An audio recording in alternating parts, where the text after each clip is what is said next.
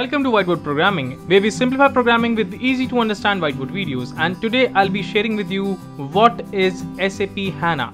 You might have heard of this definition that SAP HANA is a database with unique in-memory architecture, but didn't really understood what it really meant. So let's understand it in simple terms. It means that SAP HANA uses simpler data modeling system compared to any usual database. Unlike other databases that store data on a hard drive, SAP HANA stores it in memory.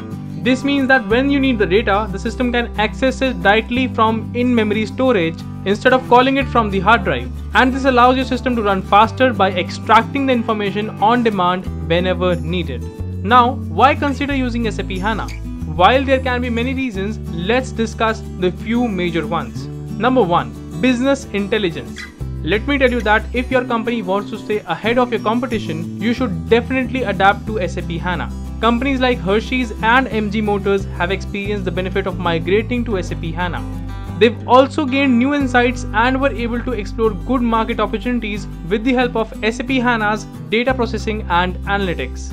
As SAP HANA offers advanced analytics and machine learning capabilities, it will not only enable you to handle a vast amount of data and gain insights from it, but also allow you to access the information in real time.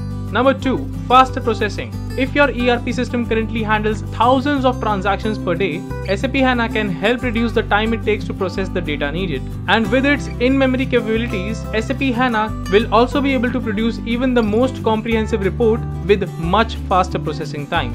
This will allow your organization to make decisions based on real-time data and then take appropriate measures to overcome business challenges in a timely manner. Number 3. Flexible approach. SAP HANA can integrate your data from both internal and external sources seamlessly. Plus, it offers the flexibility of integrating it with other databases and ERP software. So you really don't have to give up on your current system interface. Now that we know the benefits, let's talk about the challenges of moving to SAP HANA.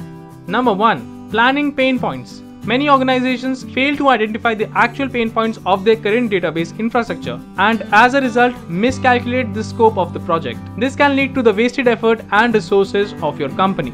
Number 2. Technical issues with code conversion. There are many challenges which come from the technical side of migration itself. If your system is still using a non-Unicode language, then it will be a big challenge to moving to SAP HANA. Number 3. Execution downtime. As in any migration project, it all starts with an initial migration in a sandbox for testing. Only then does the migration proceed to development and quality before finally moving into production. The major concern when migrating into production is downtime, since the users will not be able to access the system during this process. With that, I hope this video was helpful to you.